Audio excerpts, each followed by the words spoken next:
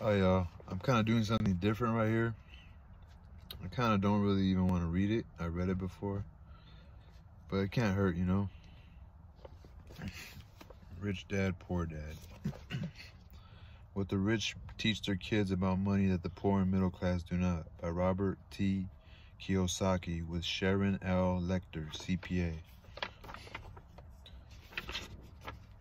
Okay, so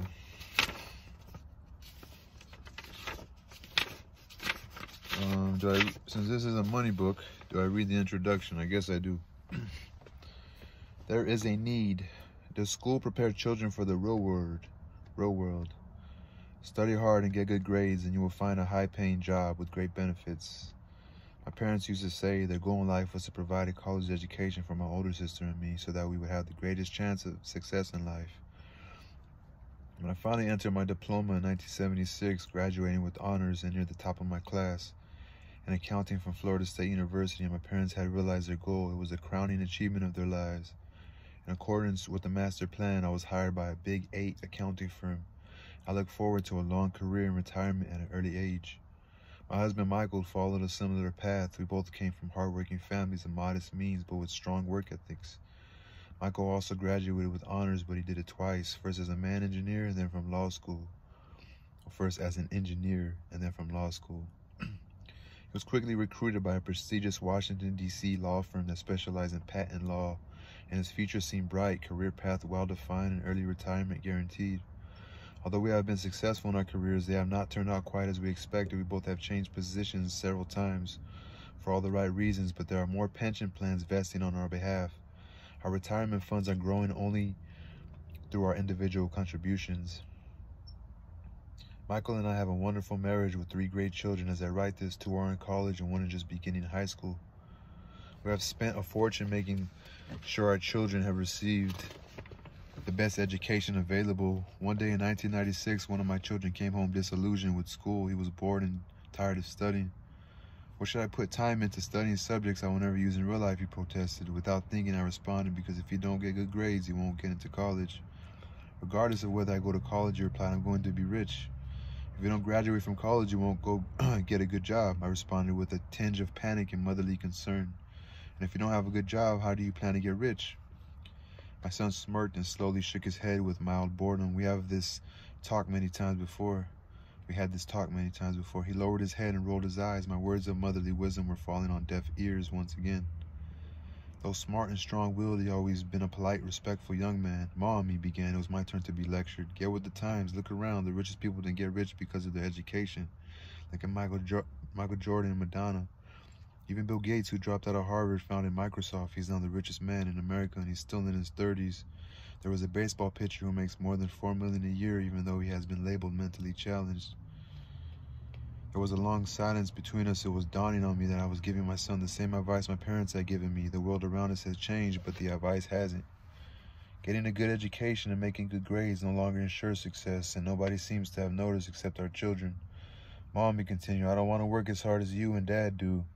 You make a lot of money and we live in a huge house with lots of toys. If I follow your advice, I'll wind up like you, working harder and harder only to pay more taxes and wind up in debt. There's no job security anymore. I know all about downsizing and right-sizing. I also know that college graduates today earn less than when you did when you graduated. Look at doctors. They don't make nearly as much as money they used to. I know I can't rely on Social Security or company pensions for retirement. I need new answers. He was right. He needed new answers, and so did I. My parents' advice may have worked for people born before 1945, but it may be disastrous for those of us born into a rapidly changing world. No longer can I simply say to my children, go to school, get good grades, and look for a safe, secure job. I know how to look for new ways to guide my children's education. As a mother, as well as an accountant, I have been concerned by the lack of financial education our children receive in school. Many of today's youth have credit cards before they leave high school, yet they have never had a course in money or how to invest it, let alone understand how compound interest works on credit cards. Simply put, without financial literacy and the knowledge of how money works, they are not prepared to face the world that awaits them, a world in which spending is emphasized over savings. When my oldest son became hopelessly in debt with his credit cards as a freshman in college, I not only helped him destroy the credit cards, but also went into search of a program that would help me educate my children on financial matters. One day last year, my husband called me from his office. "I have someone I think you should meet," he said. "His name is Robert Kiyosaki. He's a businessman and investor, and he's here applying for a patent on an educational product. I think it's what you've been looking for." Just what I was looking for. My husband Mike was so impressed with Cash Flow, the new educational product that Robert Kiyosaki was developing, that he arranged for both of us to participate in a test of prototype. Because it was an educational game, I also asked my 19-year-old daughter, who was a freshman at a local university, if she would like to take part, and she agreed. About 15 people broke into 3 groups, participated in the test. Mike was right. It was the educational product I had been looking for, but it had a twist. It looked like a colorful Monopoly board with a giant, well-dressed rat in the middle. Unlike Monopoly, however, there were two tracks, one inside and one outside. The object of the game was to get out of the inside track, what Robert called the rat race, and reach the outer track, or the fast track, as Robert put it. The fast track simulates how rich people play in real life.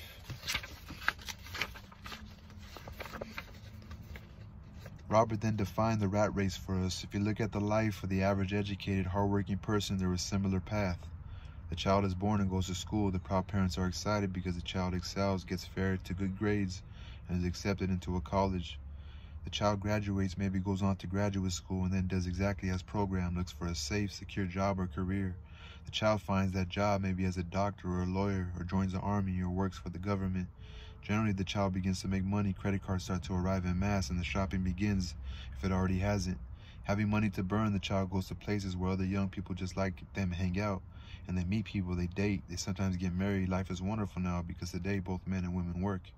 2 incomes are bliss. They feel successful, their future is bright, and they decide to buy a house, a car, a television, take vacations, and have children. The happy bundle arrives. The demand for cash is enormous. The happy couple decides that their careers are vitally important and begin to work harder, seeking promotions and raises. The raises come, and so does another child, and the need for a bigger house. They work harder because better employees, even more dedicated, become better employees, even more dedicated. They go back to school to get more specialized skills so they can earn more money. Maybe they take a second job. Their incomes go up, but so does the tax bracket they're in, and the real estate taxes on their new large home, and their Social Security taxes and all the other taxes. They get their large paycheck and wonder where all the money went. They buy some mutual funds and buy groceries with their credit card. The children reach 5 to 6 years of age and need to save for college increases. And the need to save for college increases, as well as the need to save for their retirement. That happy couple born 35 years ago is now trapped in the rat race for the rest of their working days. They work for the owners of their company, for the government paying taxes, and for the bank paying off a mortgage and credit cards. Then they advise their own children to study hard, get good grades, and find a safe job or career. They learn nothing about money except from those who profit from their for being naive, and working hard all their lives. The process repeats into another hard working generation. This is the rat race. The only way to get out of the rat race is to prove your proficiency at both accounting and investing, arguably 2 of the most difficult subjects to master. Accounting and investing. Arguably 2 of the most, The only way to get out of that rat race is to prove your proficiency at both accounting and investing. Arguably 2 of the most difficult subjects to master. As a trained CPA who once worked for a Big 8 accounting firm, I was surprised that Robert had made the learning of these 2 subjects both fun and exciting. The process was so well disguised that while we were diligently working to get out of the rat race, we quickly forgot we were learning. Soon a product test turned into a fun afternoon with my daughter talking about things we had never discussed before. As an accountant playing a game that required an income statement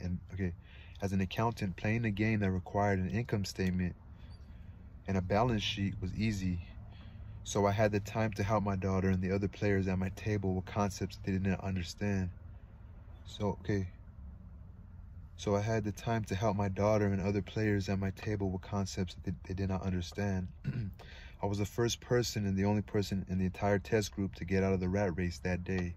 I was out within 50 minutes, although the game went on for nearly 3 hours. At my table was a banker, a business owner, and a computer programmer. What greatly disturbed me was how little these people knew about their accounting or investing, subjects so important in their lives. I wondered how they managed their own financial affairs in real life. I can understand why my 19-year-old daughter would not understand, but these were grown adults, at least twice her age. After I was out of the rat race for the next 2 hours, I watched my daughter and these educated, affluent adults roll the dice and move their markers. Although I was glad they were all learning so much, I was disturbed by how much the adults did not know about the basics of simple accounting and investing. They had difficulty grasping relationships between their income statement and their balance sheet. As they bought and sold assets, they had trouble remembering that each transaction could impact their monthly cash flow. I thought, how many millions of people are out there in the real world struggling financially only because they have never been taught these subjects? Thank goodness they're having fun and are distracted by the desire to win the game, I said to myself. Oh, that's crazy. After Robert ended the contest, he allowed us 15 minutes to discuss and critique cash flow among ourselves. The business owner at my table was not happy. He did not like the game. I don't need to know this, he said out loud. I hire accountants, bankers, and attorneys to tell me about this stuff. To which Robert replied, have you ever noticed that there are a lot of accountants who aren't rich, and bankers and attorneys and stockbrokers and real estate brokers? They know a lot and for the most part are smart people, but most of them are not rich.